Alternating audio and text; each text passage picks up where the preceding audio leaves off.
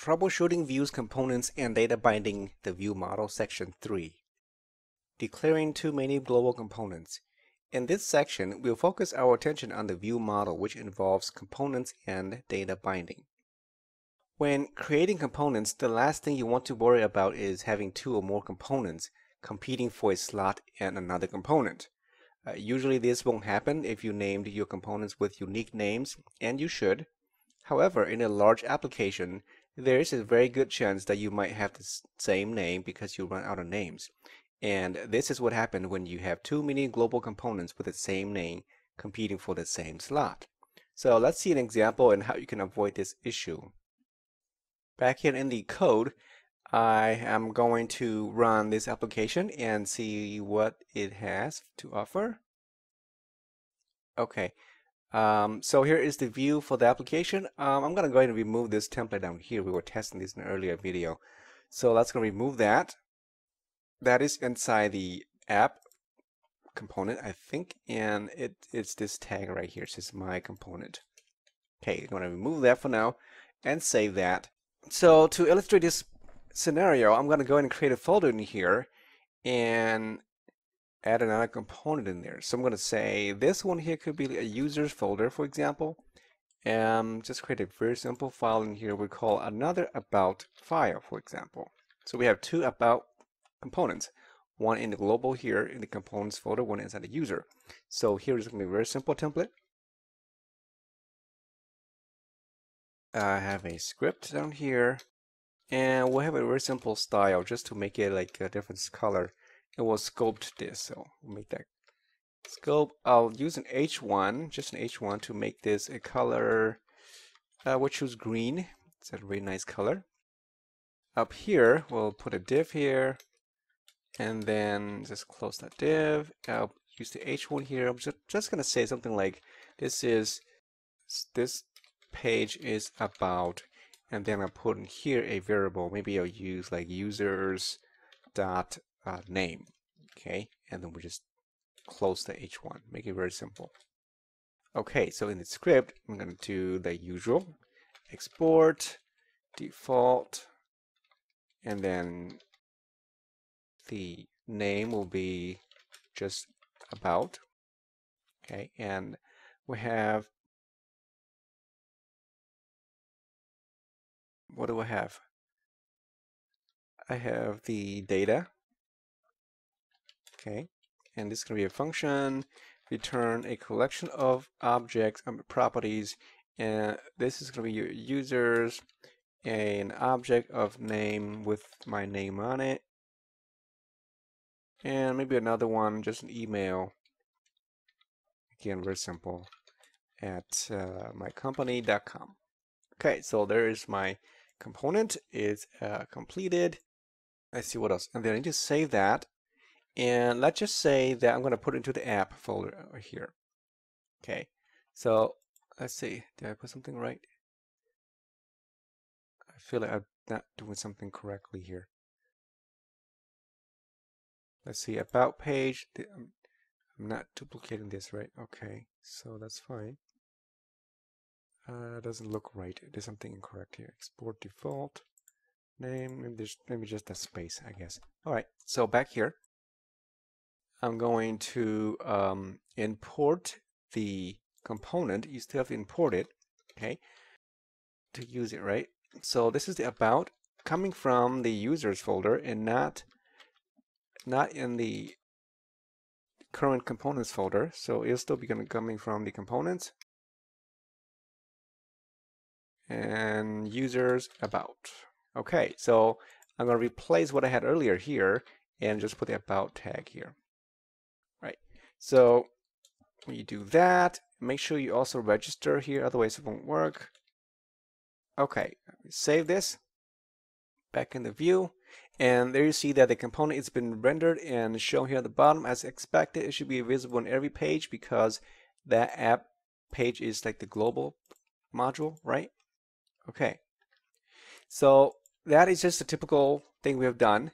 Now, if I go back in here and I'm going to make this component global, this is now local component. So you make global by just adding this view dot component, And in here, I put the about the name of that component, and then you just wrap this whole thing in there, and now it's global. Okay, what does it do? Well, here's what it does. Now I still have to export this. When I export it, it's gonna go into the app here because I imported here. Notice I don't have to put that anymore, right? I can take that out completely. As you can see, if I save that, and my page should not break. If it does, I probably did something wrong with it. Let's see. So let's go back and see what happened. I forgot to import the view maybe because I did not.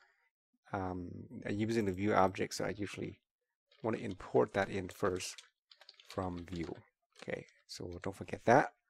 Save that again. Hopefully it comes right back.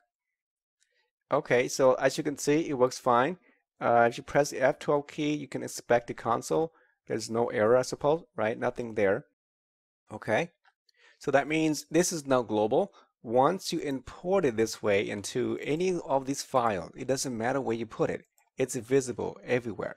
Okay, just to prove to you that it's true, I'm going to go ahead and remove this completely from the app file, so it's gone.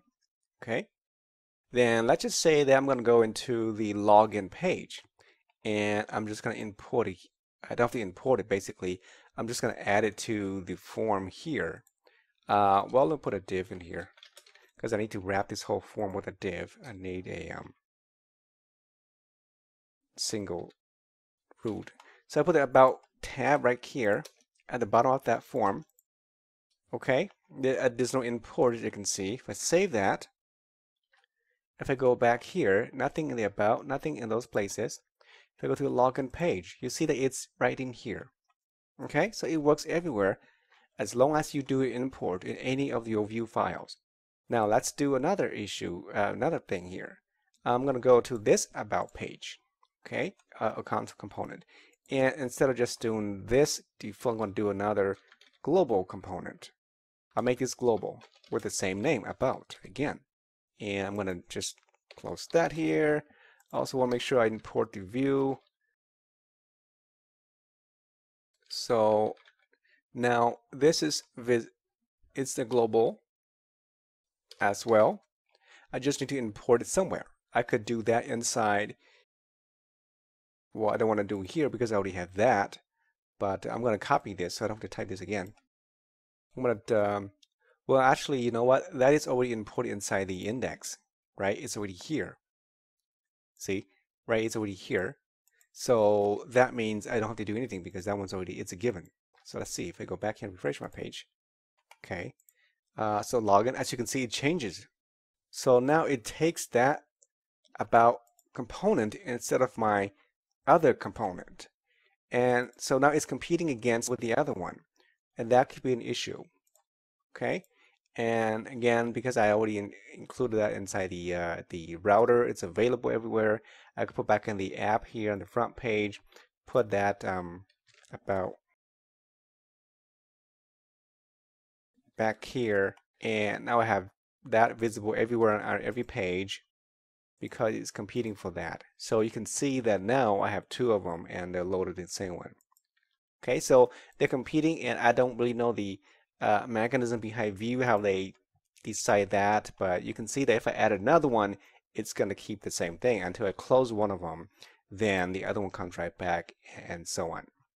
So to avoid this issue, unless you must, you should always use local components. And by making them local, you're basically saying, you know, don't use this Vue.component. As soon as you do that, this component becomes global. Okay, and in order to use it in other components, of course, you have to export it.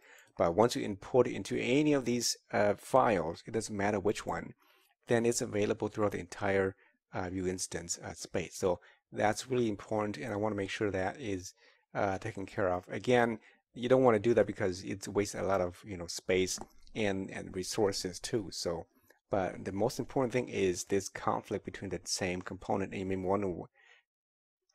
you may be wondering why it's not working the way expected.